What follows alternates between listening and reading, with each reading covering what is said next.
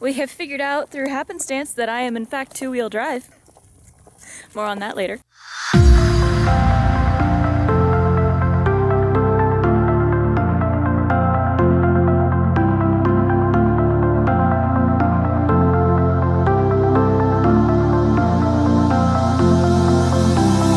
Hey all, it's Alirien, and today we are going to Acadiana Renaissance Fête, which is a brand new Renaissance fair here in Louisiana that started last year. It had its inaugural festival last year. They run from late January into early February. I meant to get out there earlier this year, it just didn't work out. So we're going today, which is the final day, to see it at least once because we really want to support this festival and help it get up and running. Because I think more Renaissance festivals helps everybody have one that works out for their schedule, for wherever they're located, whatever the case may be. And it helps the vendors and the performers who travel from festival to festival to have more options to make a living and make a better living. We are heading out there today. I'm not fully in what I'm going to be wearing, but I also don't really have the wardrobe to get decked out in period and festival appropriate attire every time we go. This final weekend is Mardi Gras themed because it is the closest weekend to actual Mardi Gras. Mardi Gras is on the 21st.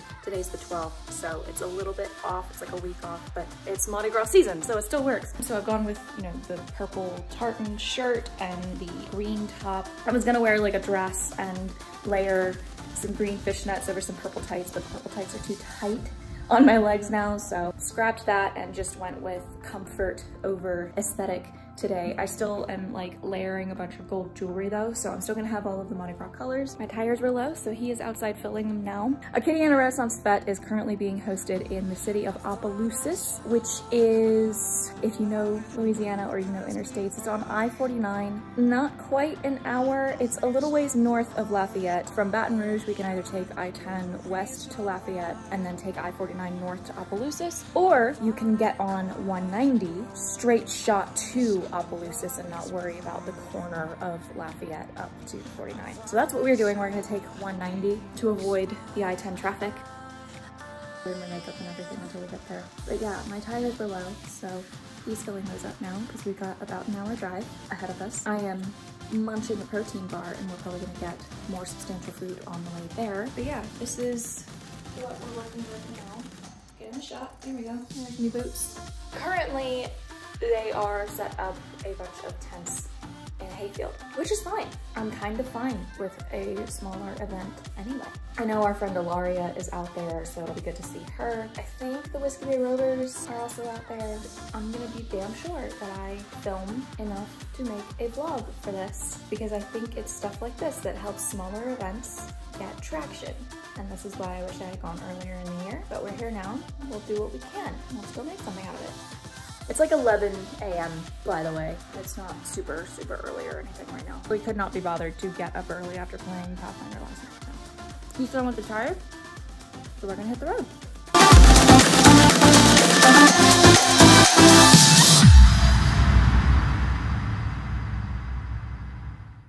So we are here. We are currently walking into the festival proper. I'm having to look down more than at the camera because it's very muddy out here and I want to make sure I don't slip. Welcome to the swamp. Yeah, and already it seems a lot bigger than it was last year, so this should be good.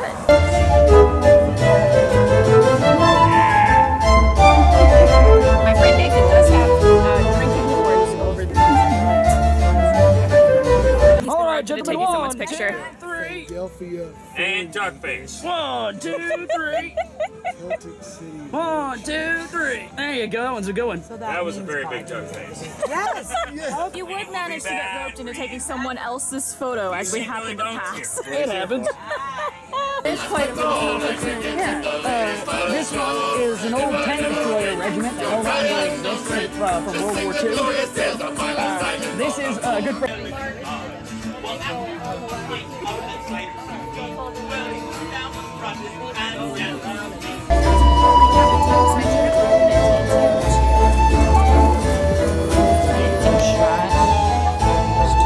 You know you're allowed to be in the camera shot, love. It's okay.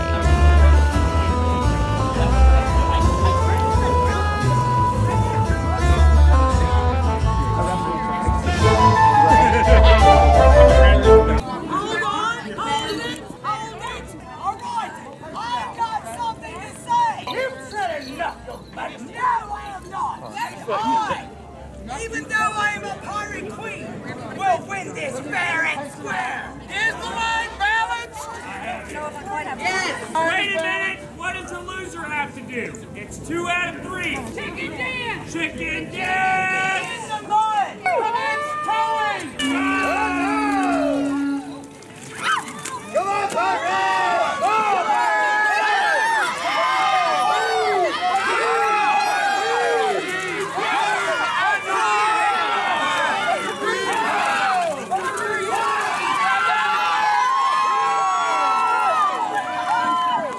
It is about 4 o'clock, 4:15 I think at this point. Rowers are getting ready to perform again, which is what you hear behind me is them gearing up for that. I think I'm gonna take a quick walk to see the last few tents that I haven't looked into yet, but it's been a wonderful day. They had a huge tug-of-war in the mud, which was really fun. Y'all will have seen clips of that. I picked out a wand, I'll show that off later. I'll show off anything we purchase later when we get home.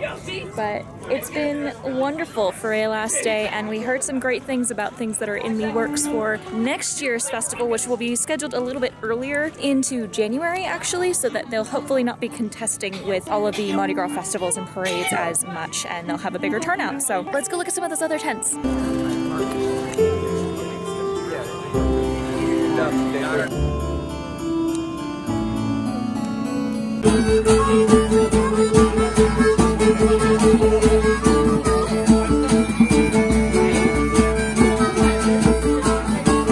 So, we are heading back to the car. This was a lovely day, a good final day for this festival. It's good to see that this one has already had so much growth in terms of attendance and vendors and such, and I'm excited to see what they do next year. But we are heading to the car so that we can make the hour trip home, and I will show you all the couple of things that we have acquired once we get home. We are home. It is the following day. We were so tired when we got home. It is now Monday, and I need to show you the couple of goodies that we got at the Renaissance Fête yesterday. First off is this large candle from Handcrafted by Heathens. It's one of their 9 Worlds lotion candles. It's completely made of soy wax, so you can actually use it as a lotion while the wax is still melted. Just, you know, be careful obviously, because melted wax can be quite hot. But they have several of these candles inspired by the 9 realms of the Yggdrasil tree, and this one is Muspelheim, which is the world of the fire giants. So it is tobacco and cedar. They listed as having a 40-hour burn time, so that's wonderful. And it's in this, you know, hand-carved wooden candle holder, and there is the actual candle. And I know you can't smell it through the screen, but it does smell very, very nice. I'm looking forward to that. We also got 2 of these little leather dragon eye key rings. I forget what the price for a single was initially, but he did us a deal since it was the final day of getting 2 for $25, which was very kind of him. This was from the Thistle Room. They make teas. It wasn't bath bombs, it was bath fizzies. Same concept, just not quite in the big ball shape. Lots of hand-worked leather pieces, bracelets, keychains of various sizes, jewelry, all sorts of beautiful things. I got some tea from them last year, and that has been lovely. So this is one of the 2 that we got. I really liked this darker leather with the purple and pink eye. And we also got a silver one with a green eye for Chris, which represents his character Dags. And lastly, from a shop called Customary, I will put all of the information for these shops and various of the vendors in the description, by the way, but it's this lovely